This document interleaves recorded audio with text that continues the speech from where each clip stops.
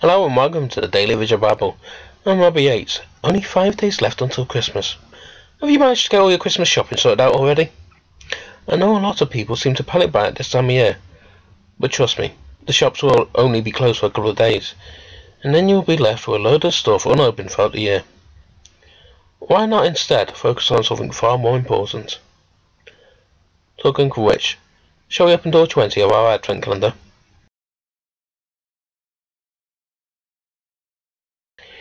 If you saw yesterday's show, then the beginning of this reading from Hebrews may sound familiar to you. While of the Son he says, "Your throne, O God, is forever and ever. The scepter of uprightness is the scepter of your kingdom. You have loved righteousness and hated wickedness.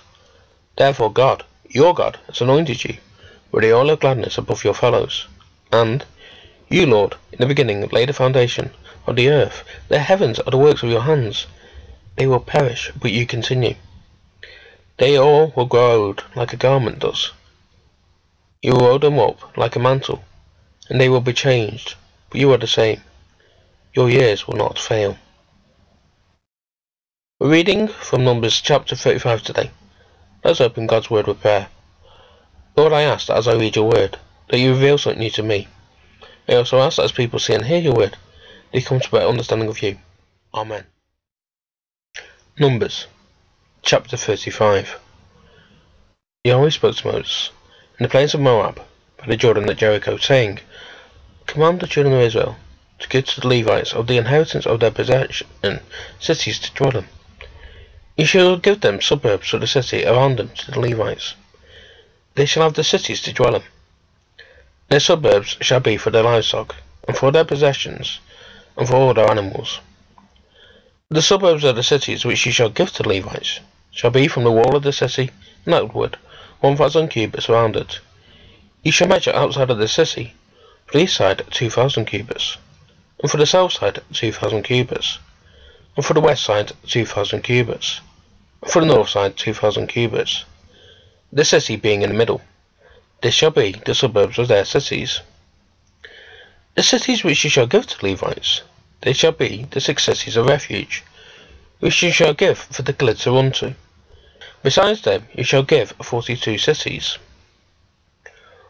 All the cities which you shall give to the Levites shall be 48 cities together, with their suburbs. Concerning the cities which you shall give for the possession of the children of Israel, from the many you shall take many, and from the few you shall take few.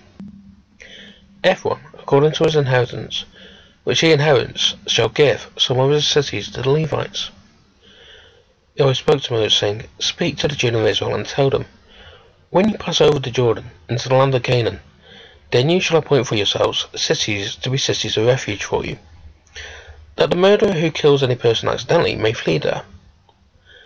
The cities shall be to you for refuge from the avenger, that the killer not die until he stands before the congregation for judgment. The cities which you shall give shall be for you 6 cities of refuge.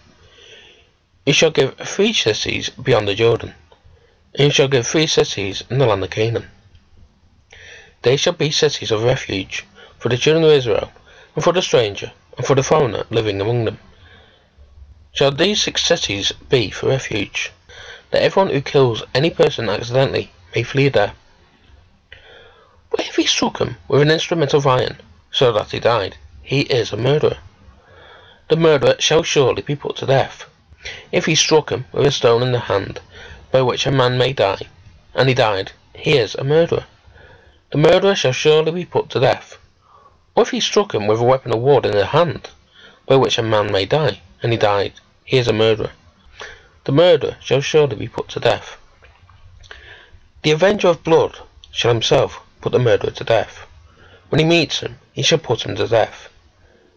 If he shoved him out of hatred, or hurled at him, lying in wait so that he died, and hostility struck him with his hand so that he died, he who struck him shall surely be put to death. He is a murderer. The avenger of blood shall put the murderer to death when he meets him. But if he shoved him suddenly without hostility, or hurled on him anything without lying in wait, or with any stone by which a man may die, not seeing him, and cast it on him, so that he died, and he was not his enemy, now restores its arm, and the congregation shall judge between the striker and the avenger of blood according to these practices. The congregation shall deliver the killer out of the hand of the avenger of blood, and the congregation shall restore him to his city of refuge, where he had fled. He shall dwell therein until the death of the high priest, who was anointed with the holy oil. But if the killer shall at any time go beyond the border of his city of refuge, where he flees, and the avenger of blood finds him outside of the border of his city of refuge, and the avenger of blood kills the killer, he shall not be guilty of blood, because he should have remained in his city of refuge until the death of the high priest. But after the death of the high priest, the killer shall return into the land of his possession. These things shall be for a law and a practice to you throughout your generations in all your dwellings. Whoever kills any person, the murderer shall be slain at the mouth of witnesses. But one witness shall not testify against any person that he die. Moreover, you shall take no ransom for the life of a murderer who is guilty of death, but he shall surely be put to death.